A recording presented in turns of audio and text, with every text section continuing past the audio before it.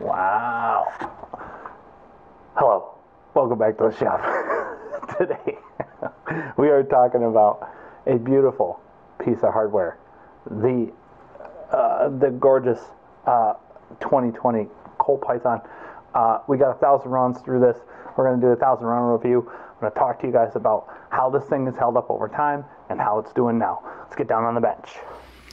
Okay, so what we have here is we got a beautiful 2020 Colt Python. This thing has held up remarkably well over time.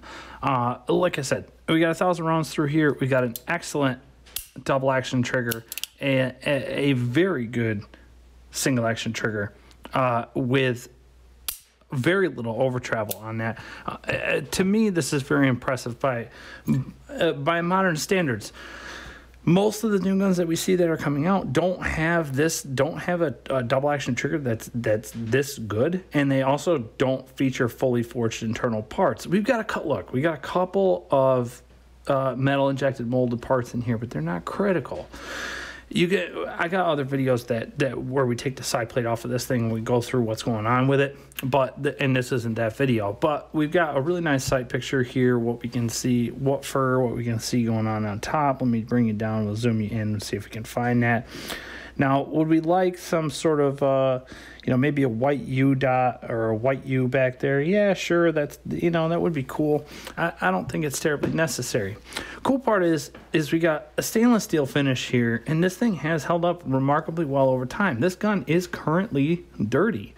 So we've got rounds through this. It just went to the range, and it's just back from the range. So we've got something that's held up remarkably well here, and I can take this thing and toss this in my ultrasonic. I can toss this cylinder into my ultrasonic cleaner, and we can get that thing all cleaned out. It's been great. What I have had, I don't know if you can see it. Let's bring this down in. Maybe we can get a glimpse of it here. What I have had, you can kind of see it, this little blonde streak that's going this way. That's actually from speed loading. So the speed loader going in and out of there, and shells hitting that on ejection, stuff like that. That's sort of a rotor away the grip. Now it's a wooden stock. We can do something about this laminated wood, and we can repair this situation without too much trouble, but it just is what it is, right? A couple of things. Now, I have to say, I never sent this back. This has been in my possession the whole time. This has not gone back to Colt. This hasn't gone anywhere else. I haven't had any behavioral issues with that. There have been a couple people complaining, and Colt said that there was some stuff going on with some loose side plates here on the side. Whatever happened with that's no more. And really, and anytime a company releases a new design, which this is, it's a new mechanism on an old aesthetic, which I dig. I think that's really cool. But anytime a company works like that, you're gonna have issues off of the hop. I mean, it's just the way the world works. Got a really low serial number here, 803. So we're within the first, we're within the first 10,000 guns. So we're in 8003 serial number. So it's a pretty cool design. We haven't had any crown issues or anything like that, but being able to replace this front sight is pretty neat. I mean, yeah, we went with some sight replacement stuff. Let's kind of talk about some of the things that are bad. Now, I know this is inconsequential in this particular gun. We don't have any forward locking up here. This is a complaint of mine, that there is no other locking. It just locks here at the back of the star, and we're going to get into that here in a second. But one of the things that really does bother me is that we got a little bit of wobbly run out here.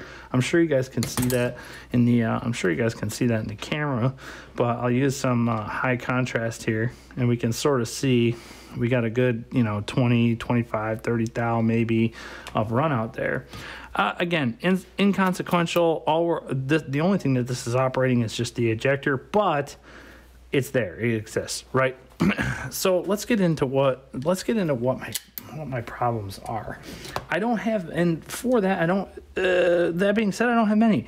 I think this thing has been remarkably easy to service. I have taken it apart a couple of times and putting it back together, and it's been running great. With all kinds of ammo, and we shoot mostly 357 here. You're gonna want to hang out for the end of the video because I'm gonna toss in some interesting load data with a sort of a back-to-back of a hand load versus a factory load, but we'll get into that in a minute. But so we can see at the back of the star here, this is the only place that the gun actually locks up. There's a reciprocating stud right here. I'm not talking about myself, but there's a stud right there, and that's where the cylinder locks up on. Now, this is a pretty heavy wheel. We only got 6 holes here. If we take this measurement, we can actually, I think there's enough meat here to actually get 7, but yeah, that's, you know, that it has yet to be determined. We also have a pretty short cylinder there. But one of the things that really bothers me is that we've taken this and completely updated this design. This is all brand new.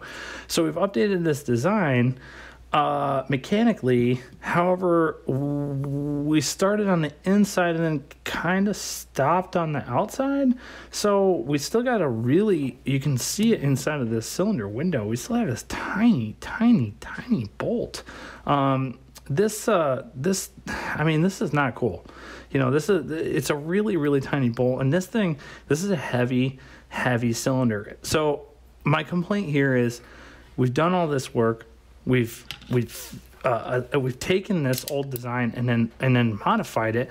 However, and if you want to keep the push, I don't care, push, pull, as long as I can get the cylinder open, it doesn't matter to me. I'll teach myself how to do it. I'll train how to do it. The issue that I have here is that there's no other locking, right? We could have very easily put some kind of ball detent here on the crane and then on the frame, right? That would have been cool. Something to keep the chatter down.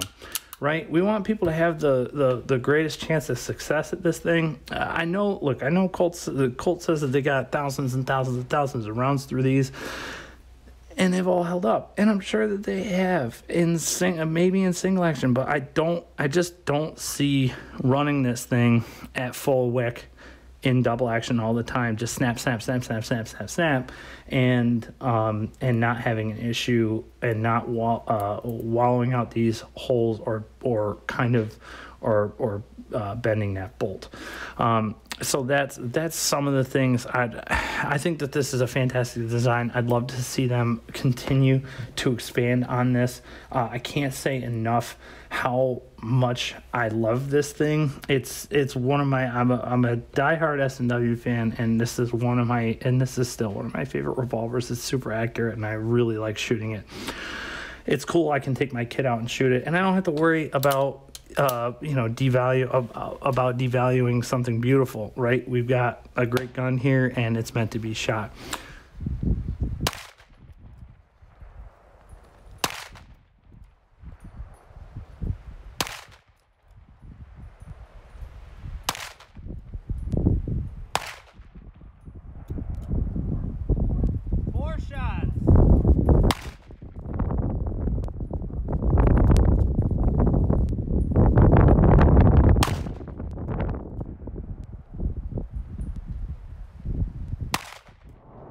So for those of you who are curious about the holster situation, we're not.